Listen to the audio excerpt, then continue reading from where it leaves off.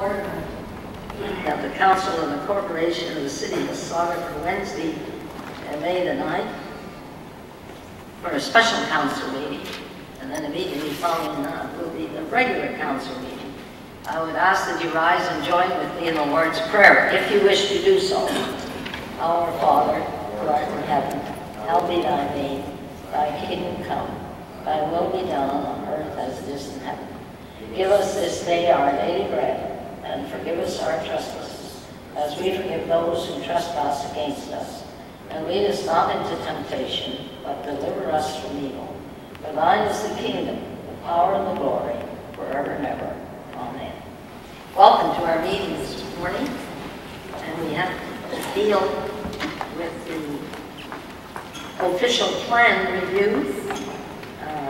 Is there any disclosures of direct or indirect pecuniary interest? And then corporate report. John, ready to go? Yes, good morning, Madam Mayor and members of council. The Mississauga Plan Review is a major project.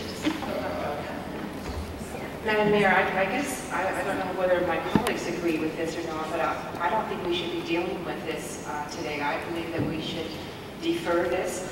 When we had the resolutions that were prepared for members of council, there was discussion at that time indicating that we wanted to have a response on each of those recommendations. Most of us just received this last night. Excuse me, Madam Mayor, this isn't related to Amendment 25. This is a review of the Mississauga Plan, the official plan. It's a different item. Oh, is that fine? Sorry, thank you. Speakers, I don't have.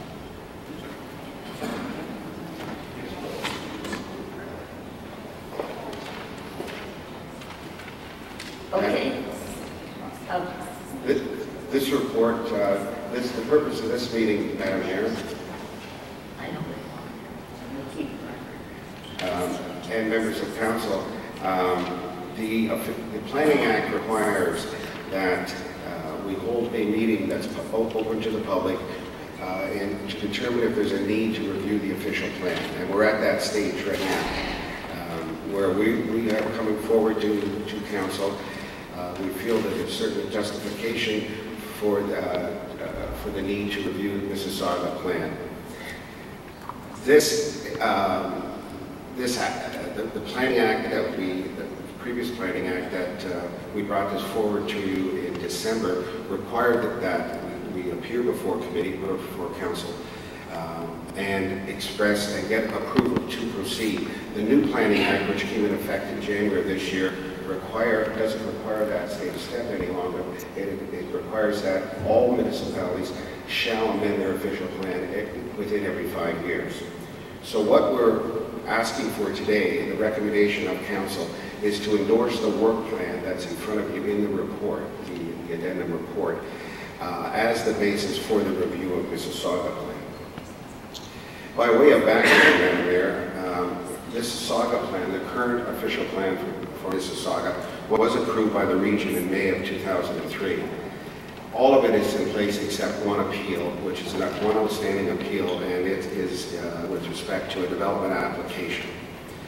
What's happened since 2003 is that the province has come forward in March of 2005 with a new provincial policy statement. In June of 2006, almost a year ago, the growth plan for the Greater Golden Horseshoe has come forward. And as part of that, the province has said all municipalities' official plans must be brought into conformity with the growth plan within 3 years. So almost a year has passed, and by June 2009, we have to have our official plan conformity with the growth plan. And third, the third major provincial initiative is the Places to Grow Act, that, as I said, that requires that. Following that, in January of this year, Bill 51, which was the amendment to the Planning Act, came into effect on January 1. So what we're asking for today is the public meeting that, under the Planning Act, to look at the need to review Mississauga Plan. And the timing is excellent in my opinion, because we have, hopefully today for discussion, amendments to the new zoning bylaw, and Amendment 25, which was all the amendments to Mississauga Plan. So as a starting point, we're in great shape and great timing that we would have an up-to-date Mississauga Plan and zoning bylaw, if Amendment 25 and the new zoning bylaw is adopted, as a starting point for the review of Mississauga Plan. The main reasons for the review, Madam Mayor, are really there's four. We have to bring our official plan in conformity with all provincial planning initiatives. As I said, the provincial policy statement, the growth plan, and Bill 51. Also, it's time that our official plan is rewritten with the intent towards the transition of development. The previous plan was really more aimed at greenfields development, and we are, as you know, in a transition period with intensification, redevelopment, and infill. There's a series of emerging issues that we also have to bring the plan up to date. And finally, with all the other major corporate issues that are going on, corporate initiatives, that our plan has to work in conjunction with these, including the strategic plan, the sustainability plan that we have to do by 2010, and other studies like the waterfront park strategy. Madam Mayor, this is not a comprehensive review of the whole plan. It's a scoped review that we will be addressing these major issues to bring our plan into primarily to conformity with the provincial initiatives. There are four main work elements within the work program. And I'll just, the next slide, I'll get into a little more detail. There are corporate studies and corporate initiatives that are ongoing. There are certain planning studies that we have to do as part of this reviewing of the plan and bringing it into conformity. We have the third component is department policy reviews, and also finally our review of district plans or local area policy reviews. This is the schedule that I've just referred to, and it is contained in the report. The four major components of the review, starting on the left, the corporate studies. Those are the major corporate initiatives, the Building the City for the 21st Century, the Strategic Plan Review, Sustainability Plan, the Master Plan for the Arts, other work that Community Services is doing, the Cycling Strategy, and several studies that Transportation Works are undertaking. Those are corporate initiatives that the review of Mississauga Plan has to be part of and has to be in step with to make sure that we're all working together and aiming in the same direction and the same vision. The next column, the planning studies, these are our major planning reports that are described in your report that we will be bringing forward to Planning Committee and Council as requested when we first came forward and said we wanted to undertake a review of Mississauga Plan, that we will be bringing these individually to Planning Committee. We won't wait until we have a new draft plan. We will bring each one of those, whether it's the community use studies, the employment land study, the office strategy, the growth management strategy, whichever. We will be bringing those forward one at a time for not approval, because it's more of an endorsement by committee, so that they're, at the end of the day, when we have all the work done, it's not a surprise. And as part of each of these, there will be some form of consultation, so that at the end, the final statutory public meeting, again, most of these issues won't be new. The third column, the department policies review, these are mainly discussion papers that we will be doing internally. For the most part, these are review of existing policies that probably will not come to Planning and Development Committee, but will be part of the ongoing work, the internal work. And finally, we are still ongoing with local area policy reviews or district plan reviews. These will go on and will be incorporated into the new plan as we do them. We're currently undertaking Southdown, Port Credit and Lakeview, as well as we're undertaking the study of nodes and corridors. As you can see, we will bring all of this together into a draft new official plan, have the statutory public meeting, and adopt a new plan, hopefully by June of 2009, which is the requirement of the province has put on all municipalities. That's just a detail of all the work projects that are in the plan, and you've got copies of it in your report. Just by way of coordination and public consultation, I want the council to be aware that all departments have been involved in getting to this stage. This is not something that the Planning and Building Department alone can undertake. We have been working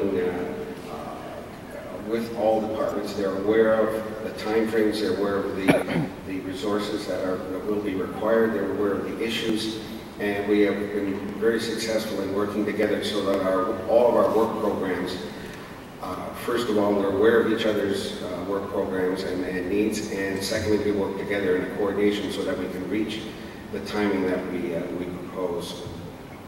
The citizen engagement exercise that you've heard about, that will be coming through Bruce Carr's work with the Building the City for the 21st Century. There will only be one major citizen engagement exercise. We are not going to the public at that scale for each one of these. That work that will be done later on this year will provide input for certainly Building the City for the 21st Century, the strategic plan, the sustainability plan, and certain Mississauga plan reviews. So we're going to the public asking for visions and direction, but it'll only happen once, and it'll be the basis for all 4 studies, including Mississauga plan review. We have, as I said, we will be bringing the components of each study, the major studies, to Planning and Development Committee or General Committee on a one-off basis. The public meeting will be held, as I said, when we have a new draft plan, probably early in 2009. And we have been working with the Communications Department, and we will be having a communication strategy as part of the consultation process. So in conclusion, Madam Mayor, we think as a department, and certainly I think there is need at this point for the review of the Mississauga plan. The primary reasons, as I said, just in summary, we have to be in conforming with all provincial planning initiatives. We must have regard for matters of provincial interest. That's set out in the Planning Act. And the latest one, through Bill 51, they've added as a list of provincial interests in the Planning Act, they have added sustainability. So we have to incorporate the whole issue of sustainability into our official plan, which is not there in that extent. We have to be consistent with all policy statements. As I said, the whole issue of sustainability must be incorporated into the plan. We have to address that we're transitioning from greenfields to more intensification, infill, and redevelopment. And there are several emerging issues, but it's still going to be a scope plan. We're not going in and looking at every piece of property, every land use designation. That is not happening through this process. It will continue to happen on a district-by-district plan review basis.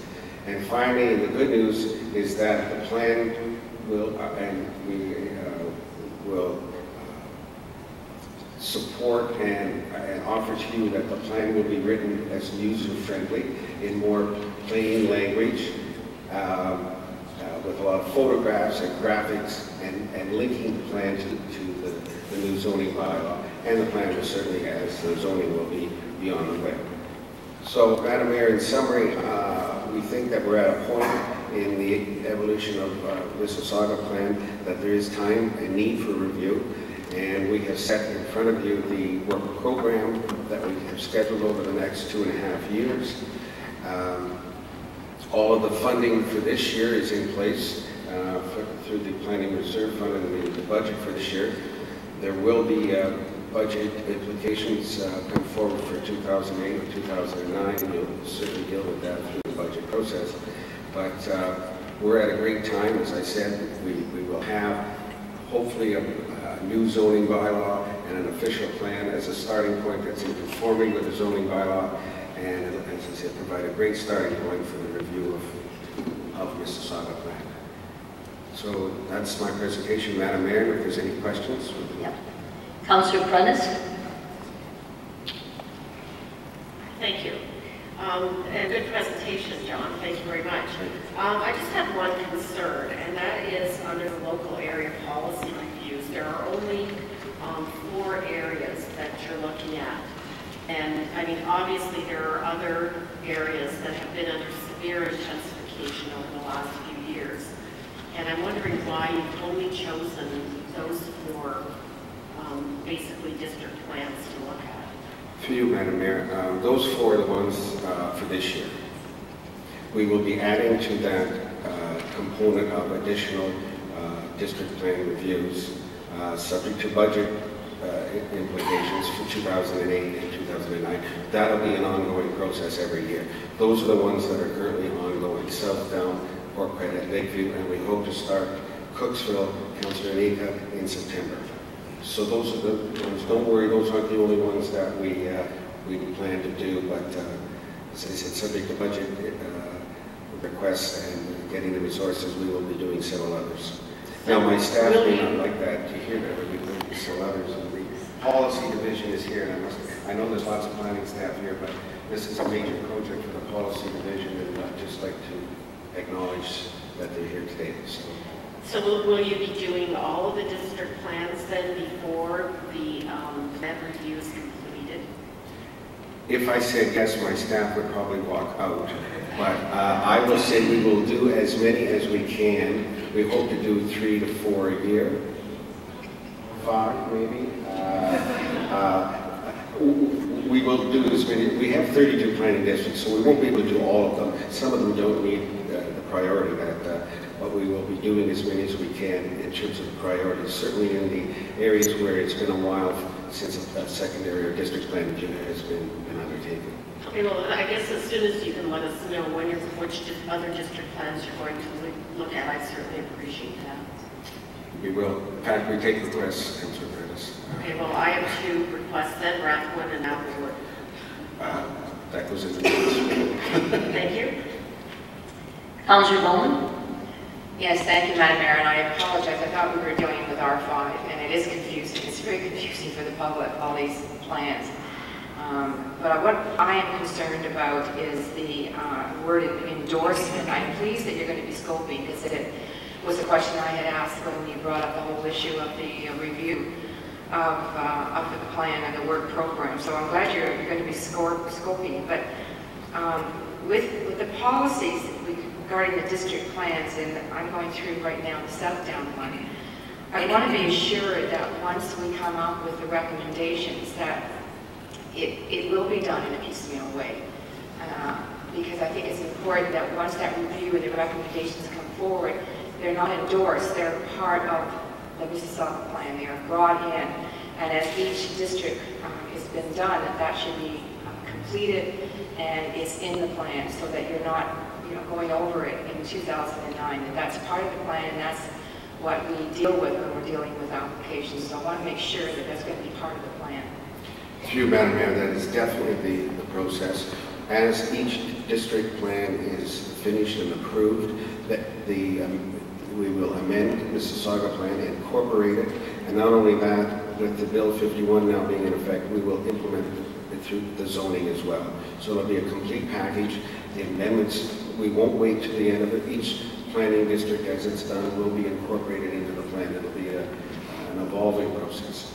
That gives me a level of comfort, because we don't know what's going to happen with possibly a new government. We could be dealing with a whole new set of statements from the provincial government. So I think that it's important that we deal at the local level with our district policies.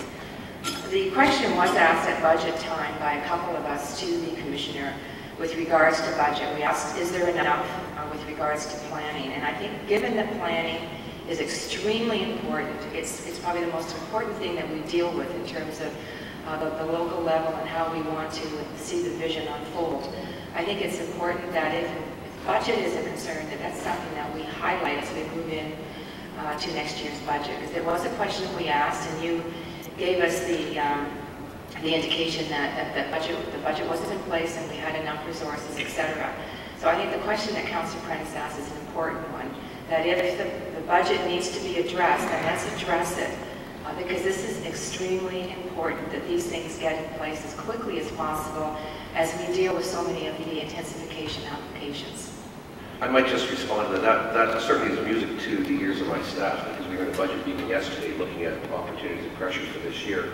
And I have a whole number of requests from the directors before me for new positions, but we certainly will be looking at through the budget process. Yes. Thank you.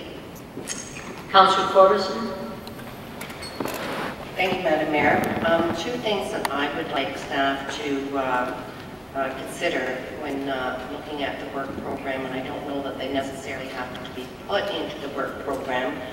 And John, I think you'll certainly be aware of both of them. As you know, I've been having a number of meetings with the Port Credit Village Ratepayer Association with respect to their concern over what is commonly known now as monster homes.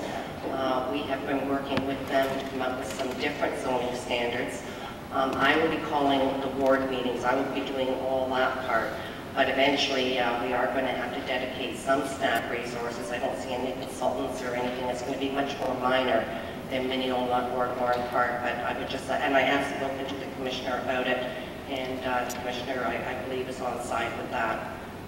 I just make a comment. I mean, I think we have the official plan review, and we'll look at what needs to be put in the official plan to address the concerns that have been raised by the ratepayers and yourself. But we also have our ongoing work within the department outside of this specific work that's going with the official plan review. I mean, if it's a concern, that we will certainly look at it the most appropriate way. Needs to be addressed, and it may be that we can piggyback it on the Port Credit District Plan review, but we would like that looked at definitely sometime this year. The other thing that's been raised, and again, I think John, you're aware of it. I know Ron Miller is. There's a number of people that have asked the city to consider the placemaking exercise in conjunction with the review of the Port Credit District Plan. Economically, it makes sense to me to do it now while we're doing the plan for both public and private spaces, rather than to wait 5 years and go through all that consultation again. As you know, there is a resident in Lakeview who teaches planning at the University of Toronto that has offered his services with respect to the placemaking exercise at no charge. In other words, I will help in whatever way I can. So I would like staff to, I'm still waiting for a response from staff, and I know you've been busy with more pressing items, but I would like that just to be part of the record as well. Through you, Madam Mayor, I can give you a response right now, Councillor Barbison. We have been in touch with Mr. Delaney, I believe, Danny. Our terms of reference for retaining a consultant to look at the Lakeshore Road corridor, we amended yesterday to include placemaking as part of the exercise. And that's music to my ears. As I say, it just makes economic sense to me to do it while we're doing the Port Credit District Plan review, especially given all the development that we know is coming into the Port Credit area. And the Mayor and I have had a number of meetings update with respect to it. Could I ask you, John, to send me an email just to confirm that so I can let the interested parties know? We'll do that today. Thank you very much. Just to add to what you said, Councilor, where does the Lakeview plan sit? The Lakeview plan is from a priority point of view. It is being done this year, both Port Credit and Lakeview. Well, it'll be done. They'll be done together, sort of. Yes. Because there is a tie-in. Yes. Very definitely. Yes, because it's all the Lakeshore corridor. Yeah, that's what we're trying to bring together. I think it's very It's going to be a very exciting exercise, I think, for both areas. For both areas. Thank you. Councillor Carlson. Thanks very much, Madam Mayor. This certainly shows the ongoing nature of planning that we're on to the next one without finishing the last one. And I was just wondering, with such a crack team and the comprehensive zoning bylaw, would it make a bit of planning sense to keep them working through this process rather than just banishing them, allowing them to go back to their other jobs? I was just thinking that would be good planning. Mr. Rouse made that suggestion last time. I think we're taking that as a rhetorical question, but by the same token, I think that they need a sabbatical, but it's okay. Yes. You can see it ever is. Thanks very much. Councillor Dale. Thank you, Madam Mayor. I think Councillor Carlson referred to internal planning, a new division. But no, our official plan is truly the blueprint for the future. And it doesn't seem that long ago that we went through the whole process of putting it all together and incorporating the district plans within that plan itself that makes it work. The question for you, Madam Mayor, to John is, has any consideration been given looking at some of the district plans and how some of the neighborhoods have changed over time? Possibly changing the actual names, particularly with respect to some of those plans, as well as as redefining some of them. Like I use as an example the Hurontario district plan. And no offense to my colleague to the left, but it's a huge plan, and it incorporates most of a good section of the south part of Ward 5 as well, part of Ward 4. But the neighborhoods are very distinct in their own way, and I'm just looking at through you, Madam Mayor, to see if we could look at changing some of those plans. Another example is Rathwood, where just a small piece of it is in Ward 4, as well as the credit, which is a small piece of it is, and whether we should reconfigure that and maybe rename it or consider it a different plan or part of an existing plan within, closer to a neighborhood within the ward itself. Through you, Madam Mayor, yes, Councillor Dale, this is the time to do it. If we want to change the structure, format of the planning districts, amalgamate them, reduce them, change them, this is the time we would do it as part of the urban structure. In fact, my staff has raised that. I initially said, I don't think so, but now that it's been brought up here, I think that it's a great idea. We can look at it. In fact, we were honestly, Councillor Dale, looking at reducing it and getting into more neighborhood planning and tertiary planning instead of at the planning district level. We would like to have more detailed plans, sort of sub-districts. So if that's the wish of council, we certainly we can look at that as part of this review. As I said, the timing is perfect.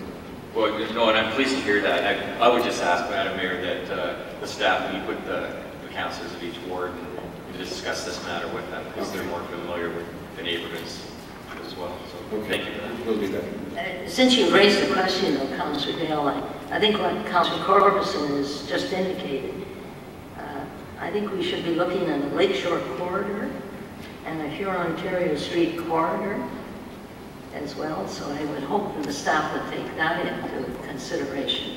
I think, you know, when I look back over the years of our official plan, we had in mind, it hasn't quite happened. In fact, there's some development that shouldn't have happened. We looked at Hurontario Street as our University Avenue.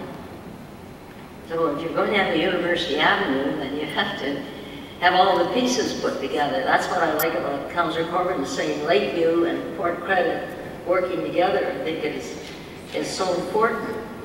They tie in. So I would hope that we would look at the Hurontario plan as a plan for Hurontario right from the lake up, quite honestly, because we're going to be looking at light rail transit on Hurontario Street. That's going to be our main corridors at this point, unless something changes. So through you, Madam. I'm glad you raised the question, but I think maybe we should go a little deeper into that as to a plan for a corridor. In response to your question, Madam Mayor, first of all, the growth plan requires us to look at corridors. Yes. And you'll see on the screen in front of you, under the local area policies review, the last major study is nodes and corridors. We are doing a separate study on nodes and corridors as part of this review. Lakeshore Road, from including Lakeview through to and including Port Credit, is one of those corridors that we're looking at. Yeah. We're combining the two district plan reviews are going on simultaneously, but we're doing that corridor. We're looking at Dundas Street as a major corridor. Certainly Hurontario as part of the LRT study. So not only does the growth, as I said, the growth plan require us to do it, we know we have to look at these areas. One thing I'd like to emphasize, sorry, Councillor Allen, just to add, and I hope transportation planning will play a major role in our official plan review, which it hasn't to date. You know, the LRT on Hurontario Street, what are we going to do on Dundas? What are we going to do on Lakeshore? Because Lakeshore is a corridor that is very, very congested. And a lot, yeah. So, you know, transportation planning, I hope, is one of the key bases, or key situations that will be looked at. Madam Mayor, I just might comment, Martin whispered in my ear, that through the funding we have for the province for the environmental assessment work along Hurontario, we are in fact looking at very much an integrated study that looks at the land use and transportation and relationship together. So that is a priority, and certainly we would be doing similar kind of things along the other corridors. Excellent. Councillor Adams? Thank you. When it comes to the employment land study, how are we going to look at what types of uses we'll permit next to one another? One of the things that we've been constantly dealing with is whether or not we should permit freestanding restaurants in employment land use areas, or strip clubs, or massage parlors, and that type of thing. Is that going to be included in this plan? Through Madam Mayor, yes, the growth plan and Bill 51 both require municipalities to take a second look at their employment land policies. The main emphasis is to make sure that the redesignation of employment lands to other uses, primarily residential, doesn't happen sort of in a vacuum. There has to be a comprehensive study to look at employment lands, and we're doing that. That's in this year's work program. And what that will include is how much employment land do we need, the type of employment, the uses within those employment lands, your question, whether they're part of a node or corridor or a major employment area. And that is to provide the planning policy context for reviewing development applications for conversion. The growth plan and Bill 51 make it very clear that conversions of employment lands to other uses has to be part of a major comprehensive municipal review. It cannot happen as one-offs. It has to look at the whole municipality. Do you have enough employment land for the long term? But to answer your question specifically, yes, the uses within those areas will be looked at. So compatibility of uses. But the employment land study is really looking at a much larger policy framework for retaining employment lands so that municipalities don't just literally give them away. They have to be part of a major study before a conversion application can be considered. No, and I think it's so important. I mean, we're at this attractor to some wonderful jobs right now in Mississauga, and you want to make sure that 10 and 20 years down the road, you're still attracting those great paying jobs. So thank you. I wish that the growth plan had been legislated before we went to the OMB on the Canada Brooklands and streets, so we might have saved ourselves $1.5 million, which it cost us to fight from being converted from industrial to commercial, to residential. We won. There was the total cost of that OMB hearing was estimated to be $4 million by the time the applicants, Loblaws were involved, CPR was involved. We had everybody involved on our side, fortunately, but it cost about $4 million. If this had been legislated, what the province has come up with, and that is, they don't want industrial commercial land converted to residential. Residential gets built first, residential gets priority and has over the years, and we're behind. Fortunately, in Mississauga, we had some, I believe it's 3,800, 4,000 acres still left. It's more than 3,000 for sure. Yeah, which is great, I agree. So it's very difficult today to convert industrial lands to residential. The province has decided that because it was running rampant throughout the province, and it was rampant in Mississauga as well. Because citizens want residential, they don't want commercial and industrial. So, I'd like a motion. You're moving it? Madam Mayor, this is a public meeting under the Planning Act, yeah, so right. Sorry. So I ask whether anyone in the audience. Yeah, is there anybody in the audience that would like to address council on the recommendation that staff has made to us that we undertake an official plan review, legislated, by the way, by the province, that it has to be done by 2009 in order to incorporate the growth plan which the province has legislated. What the province has done, folks, and you can say this to your citizens, the province now has an official plan that they insisted that the municipalities have, but they never had one. It was all guidelines and et cetera. You know, now we have an official plan of the province of Ontario, and the growth plan is the official plan. So now they've only adopted what they're now not only preaching to us that we must have one, that they've adopted one themselves. And I think it's going to be great, in my opinion, for the province of Ontario. We're going to have some provincial influence on how the communities develop.